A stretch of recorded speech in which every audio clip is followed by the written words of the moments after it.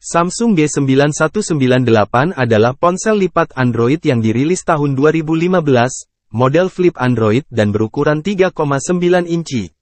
Materialnya plastik, berdimensi 120,3 x 61,2 x 16,3 mm. Mempunyai jaringan LTE, menggunakan kartu micro SIM, dengan berat 204 gram. Resolusi layar 1280 x 768 piksel. Layar TFT, operasi sistem Android 5.1 Lollipop. Chipsetnya menggunakan Qualcomm Snapdragon 808, 1,8 GHz hexacore. RAM sebesar 2 GB, dan internal memori sebesar 16 GB. Ada slot kartu micro SD dengan maksimal sampai 128 GB. Resolusi kamera belakang adalah 16 megapiksel, dan resolusi kamera depannya 5 megapiksel.